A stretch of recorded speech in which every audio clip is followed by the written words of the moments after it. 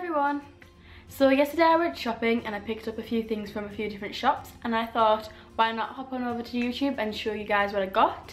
It is only a very small haul, but that's okay. I've got a few items, so I thought it'll be okay for a video. Everything that I bought was on sale, so it was a rather cheap day, so let's get on with it. Before I start, I just want to acknowledge this beautiful necklace that arrived in the post for me today, all the way from England, and it is from Holly. She is like a very close family friend. So this is the necklace. It's beautiful. I've been after one of these for ages, and she wrote me a little card with it, so I'll read you what it says. She said, "Just a little present, didn't know what the crack was with sending stuff, so you'll get another birthday present when I see you. This crystal is for confidence, creativity and concentration." Got myself one too, so we now have matching sissy necklaces. Hope you like it, Holly. I don't know where this is from, but I make sure to ask her, and then I'll leave it down below if any of you guys are interested. But yeah, it's just so beautiful, so thank you so much, Holly. I really love it. Now that I've told you guys about that, let's get on with the stuff that I bought myself yesterday. The first thing that I got from Factory is a pair of shorts, and they just look like this. On the front of them, they've just got a few badges that are like stitched onto them, which I think are really cute. There is a Route 66 one, a little cactus, and then a little Indian, and they're also distressed and ripped shorts as well. These shorts cost me $5 Australian, and that is so cheap. So the exchange rate from English to Australian is 1.8. If you have the price of an Australian price, you get just around about an English price.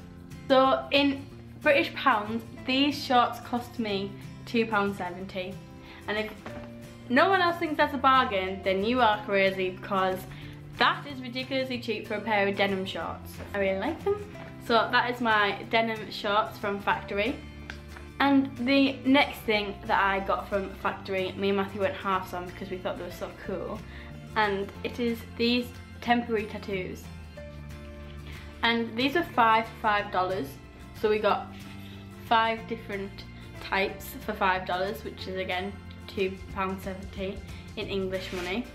And they've just got some really cute patterns on. So they're all different patterns and they all have their own uniqueness, but I feel like they're all going to look great whilst we're travelling around.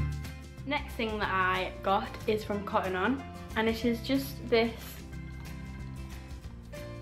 it's like a crop top, baggy vest top thing, and it's longer at the sides than it is in the middle. I got this a size bigger than normal, so this is in a medium rather than a small, because I thought it'd be so cool to just wear when I'm in the car for hours and hours and hours.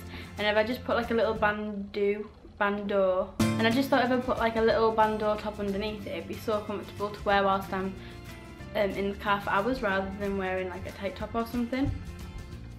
I don't know, I just thought it'd be cool. And it says on the front of it kawaii.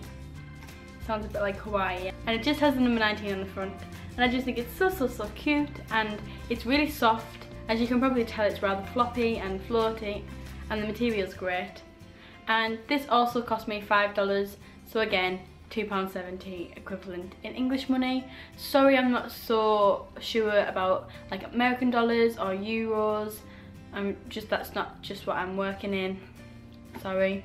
So the next thing is something that I got to try out again whilst we're travelling, just because I thought these would be great to freshen up with, and these are the S2 Soothing Facial Wipes. And like I said before, I just got these to freshen up on our long car journeys.